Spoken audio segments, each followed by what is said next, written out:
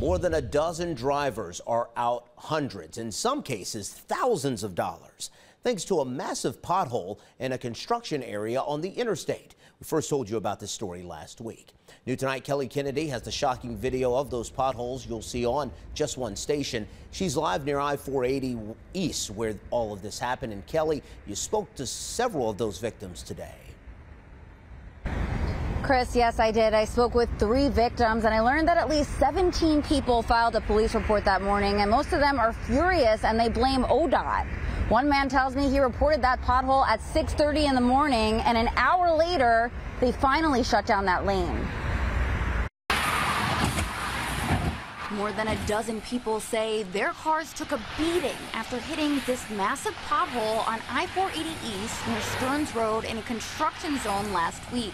Well, I tried to avoid that whole area for 2 days, but that's really the main east-west option, so we can't avoid it. Samantha Ashton's husband was one of them. There were a number of cars pulled off to the side, most of the sedans and smaller cars. All the tires were flat. Our steering wheel was totally to the right. Ashton says at first the damage to their practically brand new car was estimated to be around $2,000. Now she says it's up to $7,100. This is a huge inconvenience because not only do we have to file an insurance claim, so now you would think our insurance would go up, but we're out of pocket on our deductible for at least 6 months until ODOT can reimburse. Another victim who didn't want to go on camera tells me after she hit the pothole, her car started shaking. She was 2 exits from her destination, so she kept driving.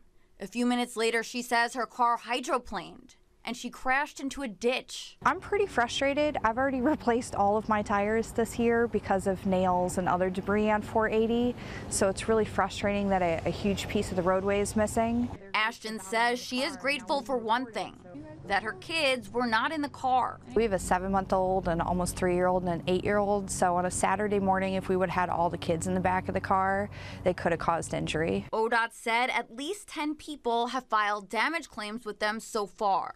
I think somebody who's in charge of highway safety needs to reevaluate how much of the highway can be under construction at once.